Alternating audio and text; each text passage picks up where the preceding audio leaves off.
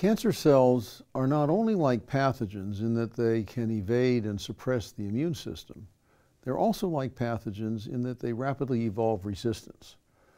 That is a serious problem for cancer therapy. So we will now discuss how to manage the evolved resistance of cancer cells.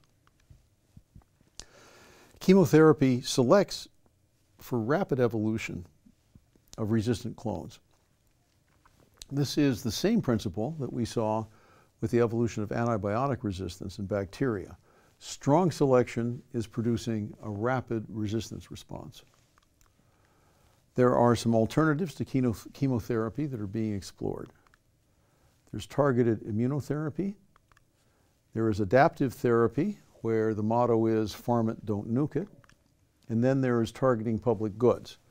So the same range of options that we can think of in trying to control the evolution of antibiotic resistance is also being examined for controlling the resistance that evolves with chemotherapy. It's pretty hard to kill the cancer without killing the patient. After all, the cells that we're trying to kill are cells that are very closely related to the healthy cells in the patient. They're human cells. The more drug we use, the stronger the effect is. That's the dose-response curve. Usually there's a phase 1 clinical trial to see what the tolerable dose might be. Then there's a phase 2 clinical trial that gives evidence that the treatment is effective. And then there's a phase 3 clinical trial, which is randomized and placebo-controlled, and it's expensive. So normally, by the time a drug has proceeded through these 3 different levels of trial, success at the end is defined now as extending the life by an average of a few months. So it's a frustrating situation. We aren't really helping the patients as much as we would like to. Here's a typical clinical experience for a patient with cancer. Patient arrives in the clinic with a late-stage cancer. That means it has already metastasized. It's throughout the body. Surgery is therefore considered ineffective. Not all of the metastases could be found. A cytotoxic chemotherapy is started. Usually it's once a week for 3 weeks. It attacks all of the proliferating cells in the body. The patient's hair falls out. The gut lining sloughs off. The tumor shrinks or even disappears from an MRI or an X-ray.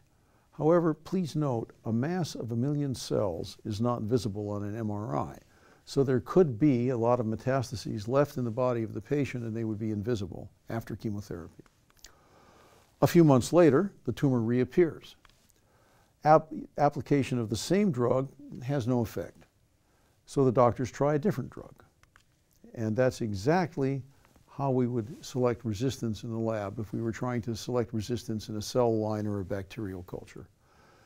So the standard way of using chemotherapy is the most effective way to rapidly select resistance. There are different kinds of chemotherapy. There are cytotoxins that kill cells. So 5-FU, it blocks DNA synthesis. Cisplatin binds the DNA and causes problems that trigger apoptosis. They both kill cells.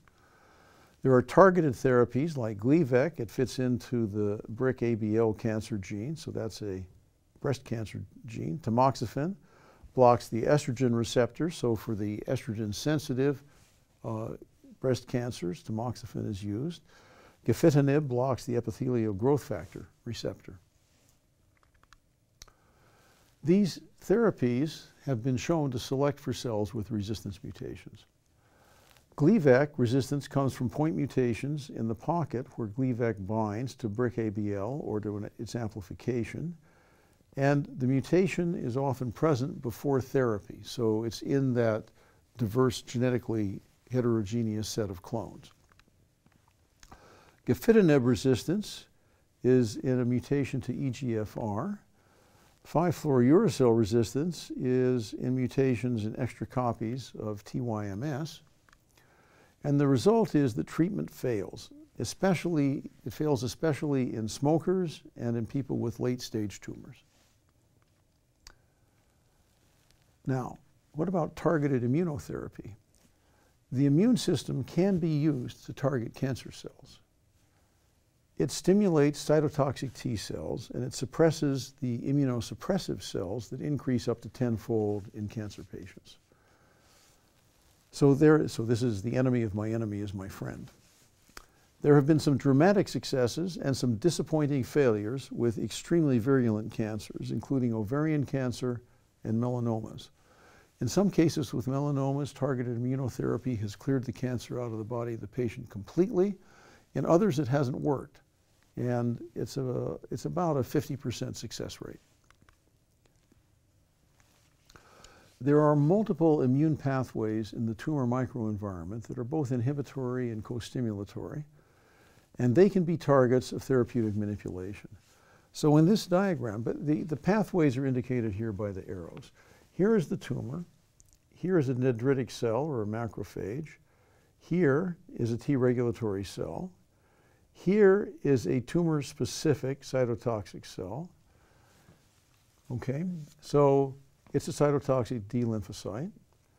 The MDSCs, those are myeloid immunosuppressive cells that increase up to tenfold in cancer patients. So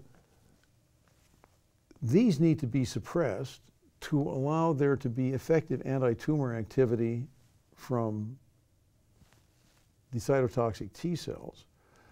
And the particular approaches that seem most promising are those that block these inhibitory receptors here on the Treg cells. So this particular receptor here and this particular receptor here, PD-1 and CTLA-4. There are also evolutionary approaches.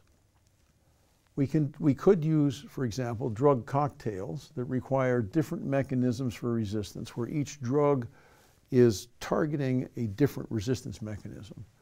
That makes the evolution of resistance highly improbable. However, the combined side effects of multiple components of a cocktail could be unsupportable or even fatal. So even one chemotherapeutic drug often is causing extreme discomfort to the patient, and 2, 3, or 4 of them together could actually kill the patient. Secondly, there's adaptive therapy, which uses lower doses to control cancer growth while slowing the evolution of resistance. We've seen a similar idea with antimicrobial therapy. And then it's also possible to target public goods to disrupt cooperation within a tumor, because tumor cells actually cooperate with each other in a way that's rather like the social life of bacteria. So here are a couple of replicates of the same experiment in which adaptive therapy was tried in mice.